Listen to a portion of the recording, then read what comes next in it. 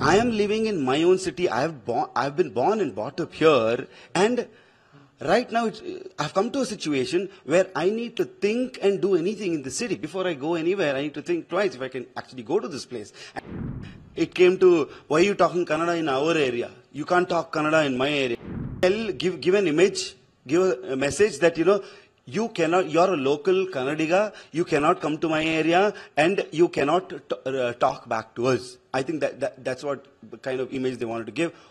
I don't know if Kannada was the trigger point, or I don't know what happened. Bangalore has the best, safety. Bangalore has the beautiful places. Everything. Bangalore is the best. Bangalore is number one. But it's not safe for Bangalore people only.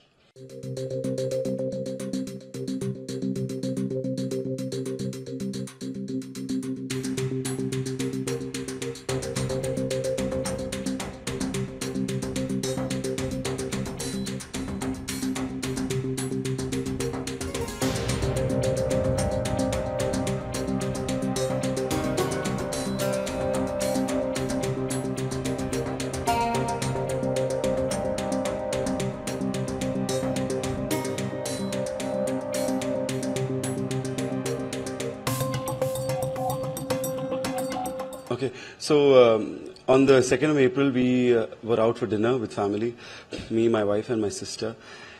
We went in at around 6:45 in the evening, and we got out at around 7:45.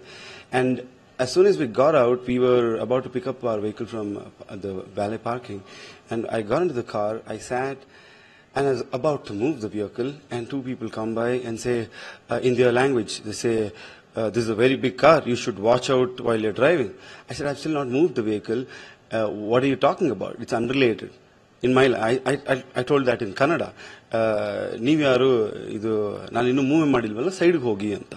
And they went back saying that ye Kannada wala ko bahut hai, usko sikhana, and all that they said, and they went out. And then I was about to move the vehicle, making sure that, all of them sat in the vehicle. And I was about to move it, just moved, and two people come again. And they were like, I told you, you should watch out while you remove the vehicle from the parking. And I said, why are you coming to me? Because you're nowhere related to me. I'm moving the vehicle. And so they started, abusing and talking unwanted things, unrelated things. And that's how an argument broke out. And as soon as the argument broke out, they had a problem with me talking in Kannada for some reason. And Kannada is my language. It's the local language of here. And I said, stop talking about telling me what language I should talk in. They were like, ye Kannada local log, isko ye karna, wo karna. Like that they were saying. Sikhana. Like that they were talking something. And I said, I ignored them. I tried to move the vehicle. They wouldn't let me move. One say something, hey, dekho ba, something he said, and in a split second, I see another 15-20 people around the car, few people banging the car in the front, few people on the side where my wife is sitting, and a few people on my window banging, the car and stuff. And immediately, there's a hand which comes down to my, the neck, and they pull out my gold chain. And so skillfully he removed it in such a way that I didn't even realize that the chain was off. And it was not a very thin chain, it was a pretty thick chain. And he pulled it off. And the moment he pulled it off, I held on to it. And he tried pulling it, he couldn't. And the moment I was holding on to it, they tried to grab the keys of my car. I tried holding the keys, and they scratched my hand completely and damaged my hand. And at the same time, using distraction, they were trying to get the mobile of my wife from the other side. So all this is going on, and you won't believe it, all of this happens in a span of 2 to 3 minutes. And we're shell-shocked. They're abusing, they're screaming, one is trying to punch my face. I held on, I was very quiet because I had women in the car. And there were 40 people around us, 40 goons. Yeah, they were family members of mine who were pretty traumatized already because there are 40 men around the Jeep trying to bang and hit and create a ruckus. And I'm holding on, the girls are screaming, and they're abusing, saying, this is this, that is that, ye maar denge, wo maar denge, and all that is going on. And then she uses her phoned to make a call to one of the inspectors that we knew. His name is Mr. Shivana. He is the inspector from R.R. Nagar. She calls him and says, Sir, tondre marta idare. They've created a problem for us and we are in such location, and puts him on the speaker.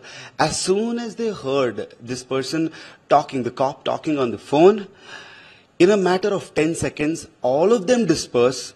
40 people turn into 6 people, and the rest of them are gone.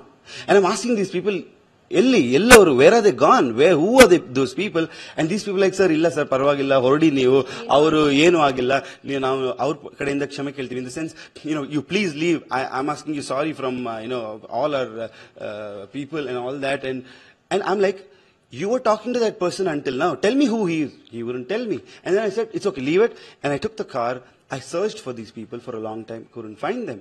Searched them for almost 20 minutes, and then went to one of the Hoysala cars, the petrol cars which was there, the cops' car, and I asked them, I told them that, such and such a situation happened, and what do we do? He said, you have to talk to the higher-ups. I can't do anything, or something like that. He wasn't interested. And then I came back to the car, I sat with my family and asked them, what do we do? So Harshika says, let's go give a complaint. We have to go give a complaint right now. And that's what my sister said as well. But then I was like, I told them that since it's the election time, it might give a wrong it might take a wrong turn, that, it might take a political turn, that, something happened like this in Bangalore and, we were involved in stuff like that. So I told her, let's not give a complaint as of now. Let's keep it quiet. Once all of it is over, when everything is normal, we will go out and educate people about what happened to us, and we'll make sure that, it doesn't happen in the future. And it went on, and, I had taken injections and all that, and day before yesterday, she sees my hand, she feels bad that, my wound is still not healed, and in that emotional moment, she posts in Twitter saying, this should not happen to anybody, this is what happened to us, this should not happen to anybody, and I am living in my own city. I've been born and brought up here, and right now I've come to a situation where I need to think and do anything in the city. Before I go anywhere, I need to think twice if I can actually go to this place. And I'm really scared, about my safety in my own city. And that's why she posted it, and the media picked it up, our well-wishers called, and everybody got to know about this. And I was actually in my native, and she calls me and says, I had to do it, and I actually told her it was not necessary right now. But then it happened, and then all our well-wishers called us and told us that, since it's come out, since people have already got to know about it, it's your moral duty as a responsible citizen to go give a complaint. Even though it's late, it's your moral responsibility to go give a complaint. We initially hesitated. We didn't want to give the complaint, but then, after listening to, people from the society, people from the well-wishers and all that, they were like, you have to give a complaint, and, that's why we went to the commissioner today and, filed a complaint. Because the main target is your gold chain. Sir, actually, I don't know what their target was. Initially, as I told you, they started off.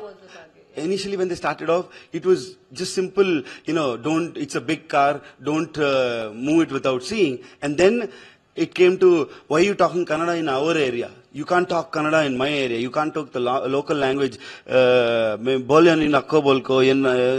Such stuff they were talking to me. And then, when in the process of all this happening, they snatched my chain. They tried to grab the mobile. They took off the keys of my vehicle. And all they wanted was, I think, to give an image, give a message that, you cannot, you're a local Kannadiga, you cannot come to my area, and you cannot talk back to us. I think that's what the kind of image they wanted to give. Also, they probably, in the meanwhile, Gumpali Govinda this way in Kannada, get the gold chain, get the mobile as well. Anyway, we are here, and the most horrible thing is that 40 men didn't have the shame that there were 2 women in the car who were of a family. They were getting traumatized. What if the same thing would have happened to their family, their wives? They protect their wives, they protect their children, they protect their sisters. So, don't others have children? Don't others have wives? Aren't they traumatized as well? We need to think about all this. We live in a society, especially Bangalore is supposed to be a safe city. We're called a safe city. Bangalore is called a safe city. And What sort of a image are you giving to the world about Bangalore by creating a ruckus to not people from outside, but for people who are born and brought up in, the state of Karnataka? Illa, I don't think.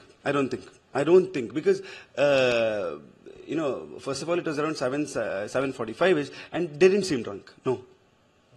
Yeah, thank you. Yeah, so my husband Bhuvan has already explained the whole situation, what happened that day.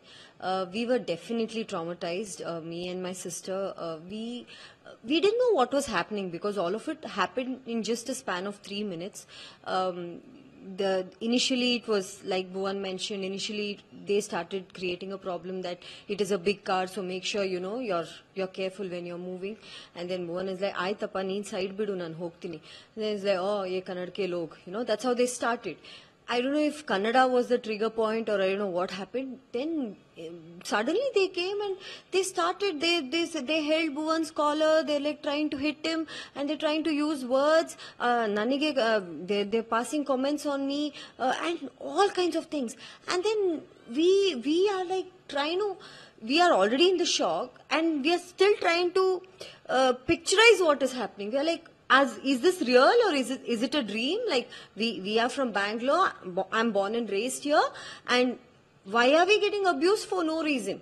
I'm saying if there was a mistake from our side, if we had done something wrong, if Bhuvan had hit somebody or if he had told something, nothing. Like we were just having food, we just had food in Karama restaurant, we had and we got out. Pulikishi Nagar, yes, Karama restaurant, Mosque Road Ali. We just had dinner there, me and my sister and Bhuvan. We had food, we just came out, we got the vehicle from the valet parking, we got into the car and we were leaving peacefully. We were like, we didn't have anything in our mind. And these people from nowhere, they come and in split second you had 30 people around your car, banging your car and all around your car. Of course, we were in a lot of trauma. Me and my sister, we didn't know what to do. And luckily, she was very smart to take a video. And that is the reason why we have a proof that this happened. Otherwise, I'm sure I was in a shock. The minute Bhuvan felt that the chain was slipping from his neck, he gave it to me. He said, "Just look at the chain. I think they've just, tried to steal the chain." And then when I look at it, it was cut. So that's when we realized that these people are even coming to snatch chains from you. And they were also putting the hand inside the car. So they were trying to grab whatever they get, like if it's cell phones, whatever, it's a car key, whatever they want. They were just trying to snatch it from the car. So very unfortunate. And the worst part is, like Bhuvan mentioned, we have been campaigning for Bangalore as Bangalore is a safe city. And I'm born and raised in Bangalore, so I've always been telling everyone that Bangalore has the best weather, Bangalore has the best, safety, Bangalore has the beautiful places, everything. Bangalore is the best, Bangalore is number one. But it's not safe for Bangalore people only. So, is it wrong to talk Kannada? Is it wrong to talk back? Is it wrong to enter into few areas? These are the questions which arise. As in, ಆ ಏರಿಯಾಗೆ ಹೋಗಬಾರ್ದಿತ್ತು. ಯಾಕೆ ಹೋಗಬಾರ್ದು? I'm saying, why? Some people are telling us, why did you even go there? I'm like, why did you go there? I'm like, why? Aren't we supposed to go? Like, after being born here, after being raised here, we feel the whole of Bangalore is safe. There is no area, no one should tell us that you shouldn't go here, you shouldn't go. It is none of their places. It's a public area. Everyone goes everywhere. Everyone is safe everywhere, right? And people are telling us, why did you go there? So that's the kind of image that has happened. And with us, when it happened with us, when this trauma happened with us, when Bhuvan got injured, the thing is, sir, I wouldn't have posted about it because even Bhuvan told, no, let's just leave it. It's okay. At this point of time, because elections are coming, it's going to take a political thing. So let's not do it. But his wound wasn't getting healed. His wound in the neck and his hands, people have scratched him. He's taken 2 tetanus injections. How can a wife keep quiet? I'm saying, if it happens, like he mentioned, if it happens to your family member, will you keep quiet? So I have been quiet. I've been taking it in. I'm like, okay, let me control, let me not post about it, let me not tell anyone. I am still in that shock. I've still not come out of it. And day before yesterday, he again went for his second tetanus, and because the doctor said it's not healing, you need to get another one. That's when, it took a toll on me. I'm like, no, this is not right. if you have done something wrong and then people react to it, that is right. Without any mistake, we being happy and peaceful, we are peaceful people. We run a foundation called Bhuvanam Foundation. We do social service. We try to help people. Whatever we have. I'm not saying we have done some crores of rupees we have given people. Whatever lakhs we have earned, sir, we have given it to people. Yeah. Whatever work we could do. We have helped orphan kids. We have done during COVID, during floods. We have helped people. We are peaceful people and we have never thought of doing anything wrong to the society. Why are these people coming against us? And another thought which I got is, if they do it for us, being public figures, being being actors, being responsible citizens, if they do it to us only, what about the normal person? There might be a person who's scared, who might not even talk back. They might bash his face and send him off. He might not even go to the police. And there might be so many cases. Now that, I have posted it on Twitter, Instagram and everywhere, people are messaging, ma'am, even we had a bad experience. Even we had a bad experience. People are writing it down. Everyone's telling, even we are thinking now we'll go and give a complaint. So, if I have been a voice for such people who didn't have a voice, I'm proud of it, sir. Seriously. And I really don't think I've done anything wrong. Even the police, everyone is supporting. They're all telling that, yes, you have to come out and give a complaint. Otherwise, we won't be able to take any action. So good that you guys came today. Even Commissioner sir, we even spoke to Dayanand sir and we even spoke to Raman Gupta sir, the additional commissioner. So they were all very nice, and even ACP Geeta madam.